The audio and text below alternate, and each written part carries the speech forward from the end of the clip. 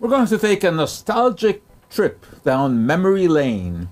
We're going back to 1967 and Expo 67. What a wonderful exhibit that was. And one of my favorite pavilions there was the Polymer Corporation's pavilion. And believe it or not, that actually had an impact on my career. Rubber. That's what the Polymer Corporation was demonstrating.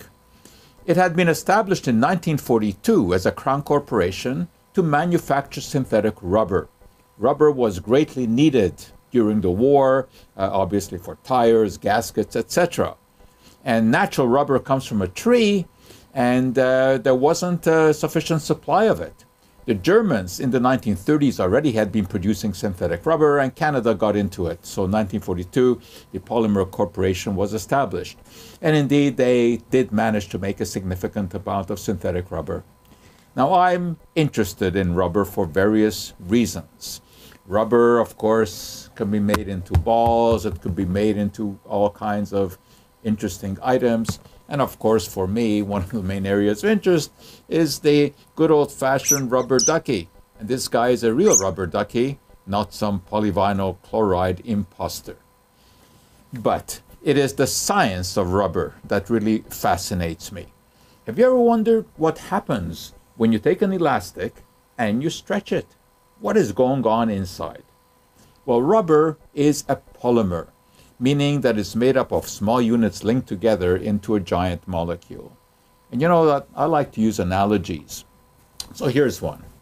Let's say that this is a long rubber molecule, and it's actually made of little units called isoprene, so we call it polyisoprene. And the rubber molecules are coiled together, and you have a whole bunch of them, very much like, I think an analogy would be sort of coiled spaghetti on your, on your plate.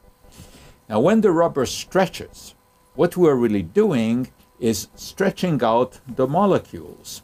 So we apply some force, and this is what we do. The molecules begin to line up. But nature doesn't like that. Nature doesn't like organization. It likes disorganization. Entropy is the term that we use, which is a concept of how organized materials are.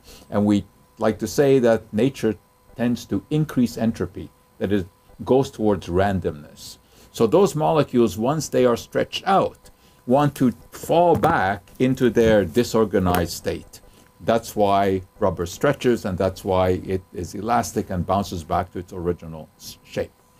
But of course, the extent to which we can stretch it, the ease with which you can stretch it, depends on the specific molecular structure. Now, I said that natural rubber is made of little units of isoprene joined together. But you can fool around with this, and you can have different kinds of molecules lined up, and they can also make different kind of rubber. So, for example, again, back to my analogy, here would be another rubber molecule, but it is made up of different monomers. And the way that these would stick together would be different. So there would be a different strength needed to stretch these because, of course, the fundamental molecular structure is different. All right.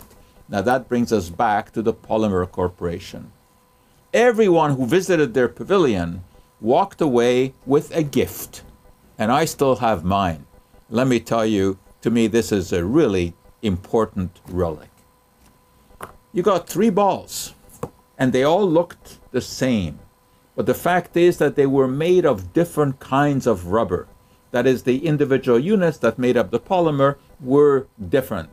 And that affects the way that it bounces. So here's one. You can see it bounces pretty well. This one still bounces. And this one doesn't bounce at all. Now just think for a moment. When the ball bounces, what's happening? It's contacting the surface, and basically it is stretching. And the degree to which it bounces back will determine how that ball bounces. And this really intrigued me. And it was one of the reasons that chemistry fascinated me and why I got into the field of chemistry and chemical education. And now you can understand why I appreciate these balls. And to this day, on occasion, I still like to play with my balls that I got from the Polymer Corporation way back then in 1967.